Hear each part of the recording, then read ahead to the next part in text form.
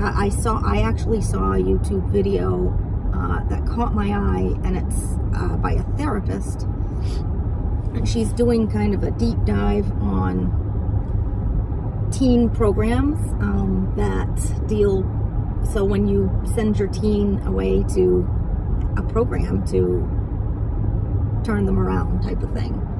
And this is something we did when she was 16, a junior. So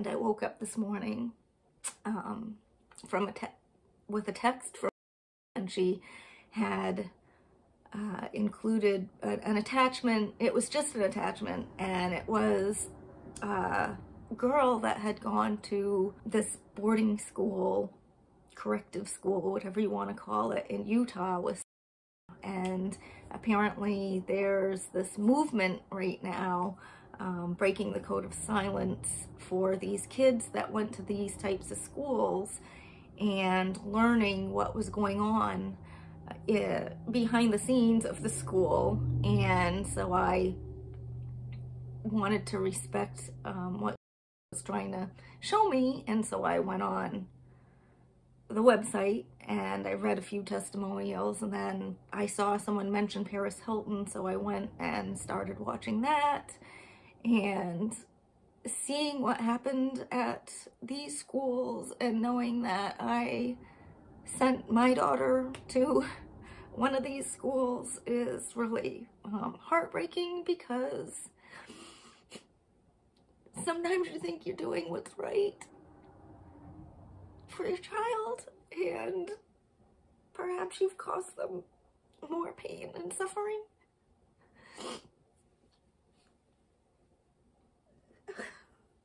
Sometimes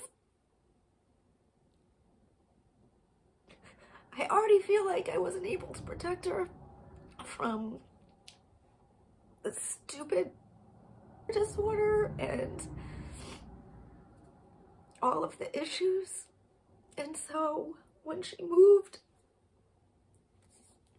out of my house and went with her father to North Carolina, which was very painful, but that's what she wanted to do, and I didn't feel like I could handle her at that point. So she got shoved into a school, a totally different school in a city where she was in a small school before that, and she started experimenting with drugs, and I wasn't there to see it, but I spoke to her dad a lot, and we thought we were saving her from herself. We thought by sending her to this boarding school that she would learn discipline. We had told her so many times that if she couldn't follow our rules, you know, which were simple house rules, then we would send her somewhere where she would learn how to follow discipline. To me, it was kind of like military school, where you kind of learn through life. There's discipline. The whole cell phone posting things and social media, I think, is hugely to blame for a lot of these problems. And at this school, social media was not allowed. They could use computers, but they couldn't have their cell phones, and they didn't worry about wearing makeup, and they worked with horses, and they went on camping trips, and she tried foods she wouldn't normally try with us, and there seemed to be a lot of good things. They seemed to do a lot of outings and rock climbing and things she hadn't done with us. So she was there for several months, and finally, and it was her father who, it's kind of funny because it's her father who kind of started the process to get her there, but he also decided it was time to bring her home, and I'm really glad he did. and there was a lot of money put into this place. I just pray that she didn't go through some of the horrors I've heard some of these other kids, but it has to be tough being sent to a school in a totally other place, and it seems like a lot of these are Utah Mormon schools, and we are not religious. We don't enforce that. The school said that they don't enforce the Mormonism on the kids, but clearly they do. And I just want to say, from a mom's perspective, and I'm not making excuses, had I any idea, of course I would not send my child to a place like that. I really thought that we were helping her. I mean, why would we dish all this money into a place if it's not going to help? And I tried to research the school, and I found positive testimonials, and of course there's two sides to every story, and I'm sure the school has their side, but I just want to say, for the record, I'm sorry that we sent you to a school that may have caused you more harm than good. I hope you're able to take that time and become a stronger person, because you're a really strong person, and maybe you can help others through your experience, and that's what I'm hoping. I mean, other parents need to know what's going on so they don't send their kids there. So it's yes, is it important for the kids to know? Of course, and for them to speak their voice, yes, but parents need to know too, so that they don't send their kids there, because they're the ones sending their kids there, and they're suffering too if their child is suffering from a decision that they made. So I hope parents out there figure it out. And I want to just say I'm sorry to all of these kids that suffered from a decision that their parents made, even if they made it with the best of intent. The whole thing's shitty, and I hope that it comes to light and that these types of places will be closed if indeed these things are happening. And I just wanted to put it out there because I had just seen the videos, and if I had put it off, I may not have done this because it's not easy to do. So I'm sorry, and to all of you kids out there that have suffered, I'm gonna say, as a parent, and hopefully your parents would feel the same way, that we are truly, truly sorry that you suffered.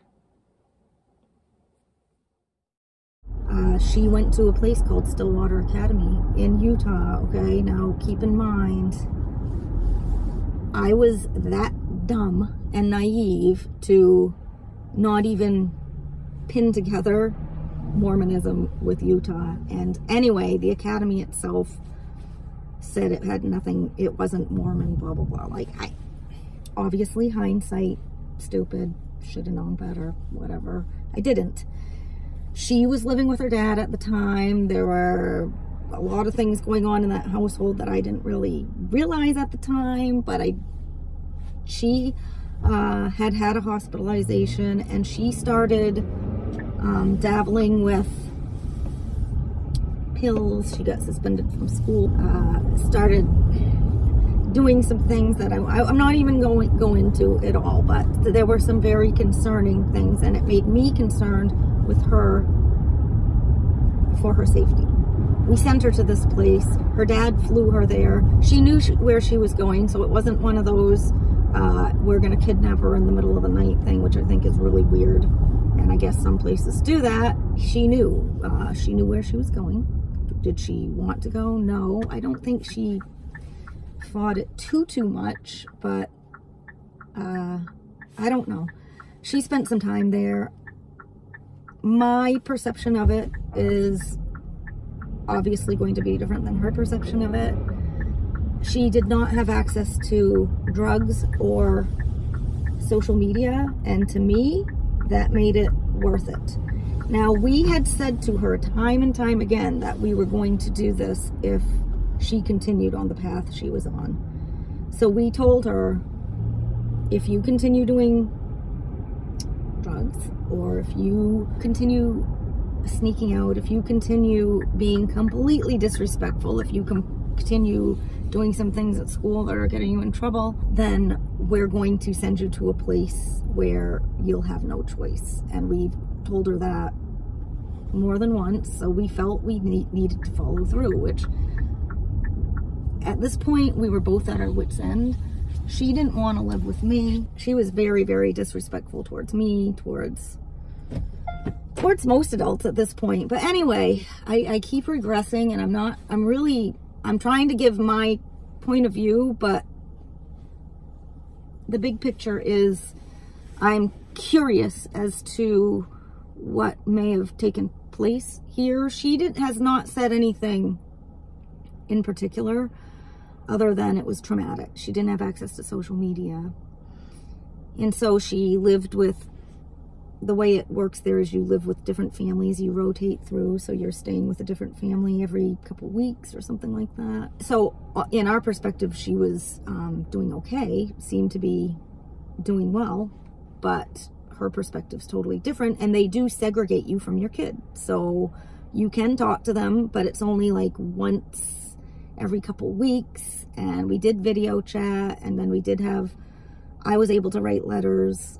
She didn't really write to me, but I wrote her letters all the time, which apparently she didn't appreciate. But I'm feeling compelled to look into it a little more, because I do want to make up for a mistake I feel I made, and I do feel that was an error. I feel that if I could go back and do it again, I would have done more research. I would have done more.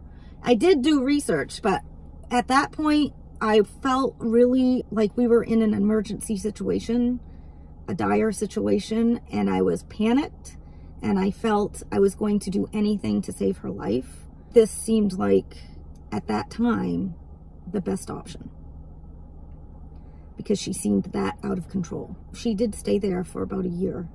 Her dad went and picked her up and got her out of there, and I'm, to this day, grateful. And it, in my opinion, it's because he didn't really want to pay for it any longer and wasn't seeing enough change that could justify the payment. But whatever it was, he did go get her. He pulled her out of there. I'm glad. But I will say, when she came back and lived with me after that experience, she did really well for a year. She was really good. Like, it was a normal teen experience. So I want to make it clear, when she came out of there, she was doing well, she did well, and she thrived for a bit. So there is that. Now, it didn't last. Once she went to college and started using cannabis again, it all kind of went downhill, and that's where the nightmare really begins. But I want to tell my side of that, sort of, but I also want to say I'm getting the feeling that I should talk about this, and maybe if any of you out there are considering something like this, which is really highly expensive, and then do your research, and I'll link a video that I started watching that's doing a deep dive into it. So before you do anything like this, please think twice about it, because it very well could cause more trauma. And I think I did see some positives where she started eating foods that were healthier, and she did well in school. She made some very creative artwork, the most I've ever seen her do. So they did go to school, they got grades. They showed, when we went to visit, we saw the work she was doing. We met with each of the teachers. So she did seem to be thriving at that time. However, if you ask now, she'll say it was traumatic. So that's kind of what I'd like to get into. Is, I guess what my point is, if you are considering this type of thing, don't do it yet. Just do your research and understand that, as great as this may sound from my perspective, from other parents' perspectives, the kids are saying otherwise. And if it really did help them, why wouldn't they admit that it helped them? Why would they come out and lie about it? They're not going to. So listen to the kids' perspective on this. The person that was put there.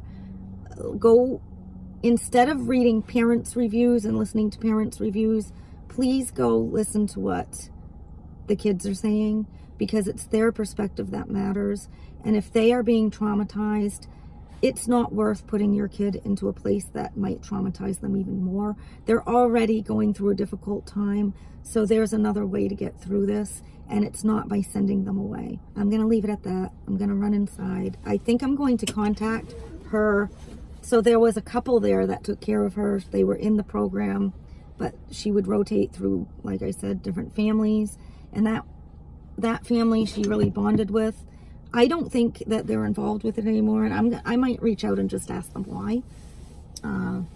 I'd like to get a little insight as to what might have taken place there, because again, I made the error of not researching before, but I don't need to make the error by not following through. And perhaps it would help her heal if I take that extra energy to find out what may have happened and to apologize to her and admit to that. And so I think that's what I'd like to do to help repair a mistake that I clearly made.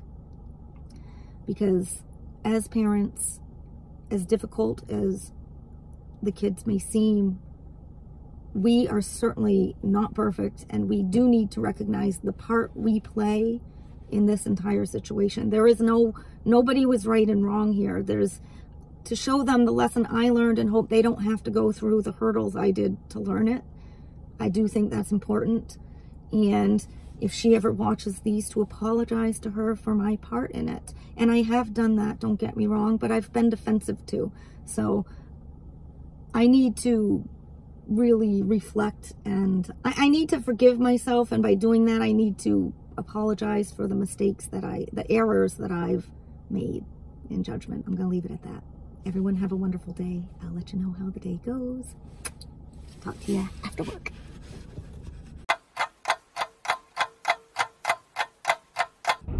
When it came to that whole sending her to Utah to Stillwater Academy, which the school for troubled teens, I did feel compelled to contact one of her house mothers, the one that she got along with very well, and they were a great couple. I'm still actually Facebook friends with her. Like, we don't talk that often, but we did when my daughter was staying with her. And anyway, she's become close to a couple of the girls that have stayed there. One of them very, very close to. She said the one that was the most difficult, she actually really bonded with, and even got a tattoo of the girl's name. Like, just really took the girl under her wing. And the girl's now in the military and doing very well. So that is awesome. So there are, just keep in mind, there are some positive outcomes from being there. So this girl went there. She had a lot of issues. She was, again, one of the most troubled teens at that time. And now she's decided to enroll in the military, doing very well, got her act together. So there are some success stories, and I don't know that you'll find much of that. I don't know how often these kids are really gonna write about their success stories, but just to see both sides of it. I still don't agree with the decision I made to send her, but I did talk to the lady for quite a bit, and she just reminded me, don't beat myself up. I thought I was doing the right thing. That I told her that my daughter said it was a traumatic experience, but she didn't know of anything offhand that would have been traumatic per se. I don't know. She doesn't work there anymore, and she said she doesn't work there because it went downhill after the previous owners left. So it was a man and wife that ran it, and now somebody else has taken over, and I guess she doesn't agree with whatever the way they're running things. She did say to me she's sure that my daughter did get some good out of it, and I really hope that's true. And one thing she did get good out of it was their support and friendship. And so she says she's been in touch with my daughter on and off, and she says she'd really like for her to come visit, and she would really like to stay in touch with her. And so I'm gonna keep her abreast of what's going on, and I'll give her the number when I can that she could reach my daughter, or I'll give my daughter the number to reach her, whatever. I think it would be really awesome. Oh, I got a package. I don't know what I ordered. I think it would be really awesome for them to reconnect. And I just talked to her about how my daughter really needs people in her life that care about her, because she's pushed a lot of people away, and I think it's because of the shame she feels, and she feels judged. She feels judged, period. And she doesn't like that, and she pushes people away. It makes me sad. So yeah, I'm hoping that they can, I hope they can reconnect. I would love for my daughter to be able to go see her. I would help pay for a plane ticket for her to do that. Her dad actually does work in Utah, so perhaps she could fly with him. I don't know. We'll figure it out. First, we have to get through this next process. So that's the other thing I was going to talk about real quick. Was the only person I've heard from is from the psychiatrist. He had a medical emergency last night, apparently, and the hospital never contacted me. So of course it's taking everything in my power not to call there and say, why wasn't I notified of this? Hello everyone. This is a big sigh of, I don't even know what. I'm just, I feel like I'm a little drained energetically. I made the mistake, well, not a mistake, but I ended up watching a documentary about something called the Elan school, which was right here in Maine, and it's one of those places for troubled teens, that's whatever. And I just did a clip about this the other day, because my daughter had been to one of those schools for 10 months, and I'm greatly regretting that decision. And of course, watching this damn documentary made it that much worse. But the way I see it, I should have watched the damn thing before I sent her, not after. But we did it in a panic, and I'm a researcher, and I didn't have, I guess I didn't really have the time to research.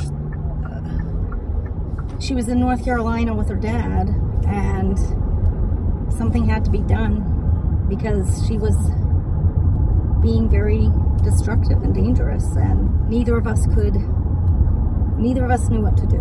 I'm gonna leave it at that.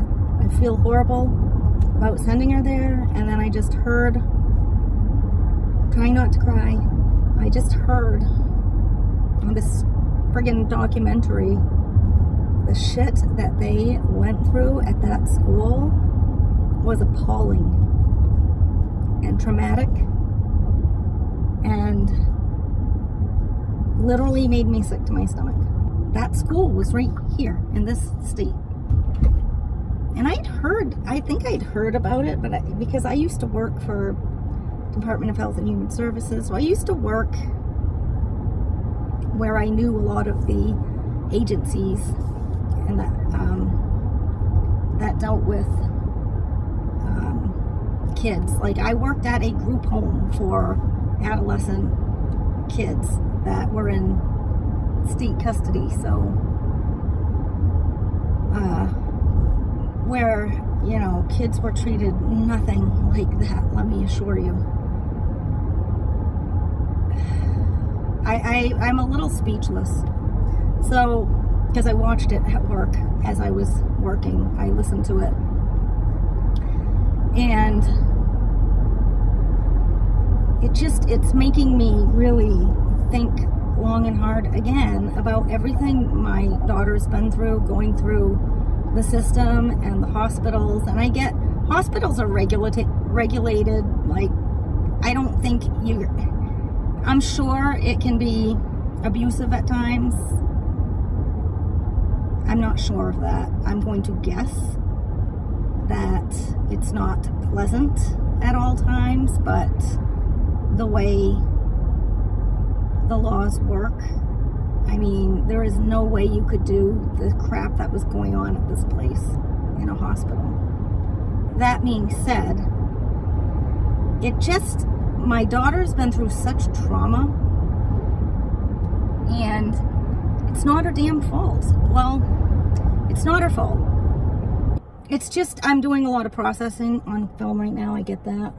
But this is why I'm doing it.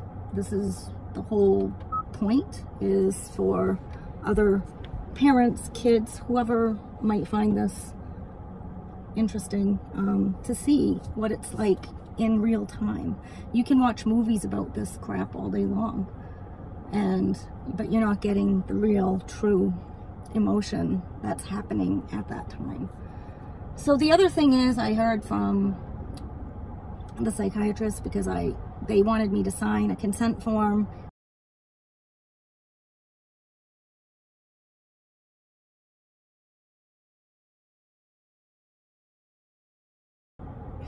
So that's where I'm at.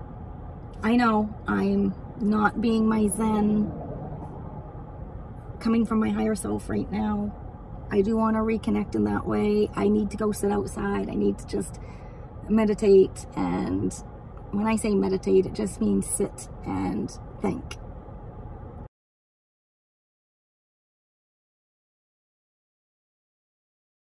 I've trusted the professionals in the past. I've trusted these professionals for 6 years now, and guess what?